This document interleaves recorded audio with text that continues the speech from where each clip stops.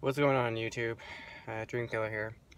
I'm currently heading back home from Christmas vacation, but I wanted to make this video real quick because I just heard the news that unfortunately Carrie Fisher has passed away at the age of 60.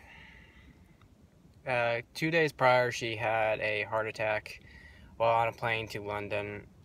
It shocked everyone around the world, including many Star Wars fans, and we were hoping that, that she would be fine.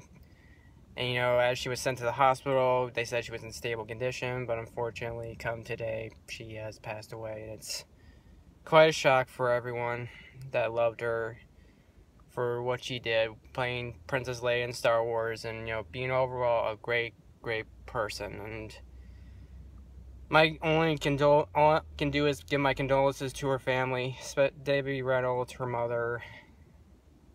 The world's lost a great person, and another great celebrity has left us in 2016. It's really sad. That's all I wanted to say. Bye.